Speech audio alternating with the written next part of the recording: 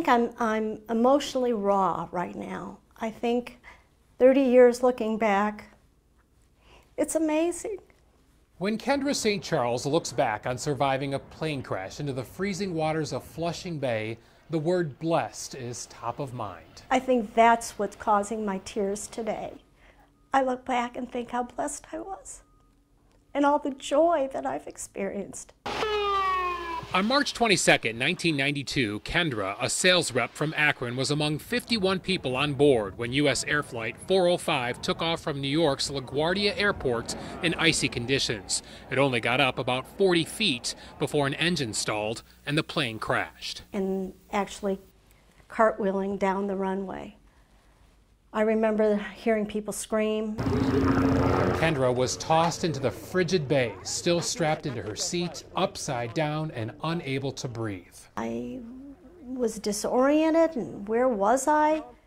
And I gradually remembered to unbuckle my seatbelt and rise to the top of the water. But then, she says, jet fuel on the water led to explosions. I imagined it was like being in a war zone, where you just had hand grenades being thrown at you. Kendra waded towards runway lights, where a man she calls her guardian angel comforted her.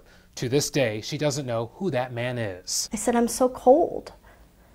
And he said, just lean on me and you'll be okay. She suffered broken ribs, a punctured lung, and bad burns. 30 years later, she thinks about fateful decisions. She switched seats with All My Children actor Richard Lawson, who also survived. I'm feeling kind of panicky, but I'm not dying like this. And she switched seats again with a woman who was among the 27 killed. Survivor's guilt was hard for Kendra. And then I heard the term survivor's responsibility.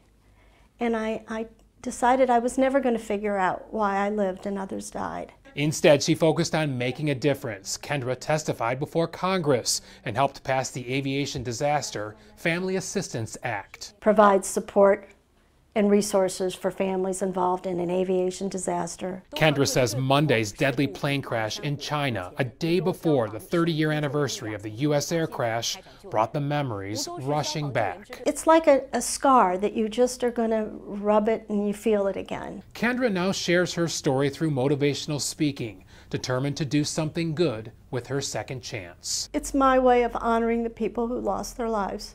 In Akron, Bob Jones, News 5.